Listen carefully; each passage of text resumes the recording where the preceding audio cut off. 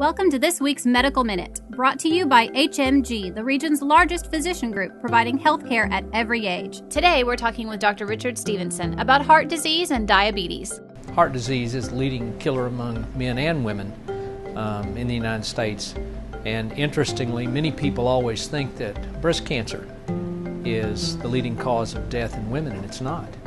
It's coronary artery disease. If you have diabetes and you've never had a heart attack, you have the same risk of having a heart attack as a person who does not have diabetes who's already had one heart attack. But you have to be your own expert on diet and the number of calories that you're taking in each day.